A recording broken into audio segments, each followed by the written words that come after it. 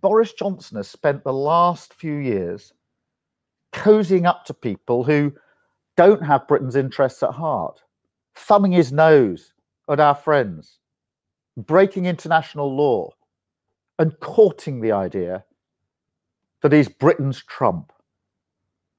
As a result, he's on the wrong side of the times. He's out of step with Britain's interests. So just when Britain needs to be leading the global recovery, Johnson's left us isolated from those that we should be shoulder to shoulder with over the coming years. Our job is now to repair that breach and rebuild alliances. So you can see why I'm counting down the days to the new president in the White House.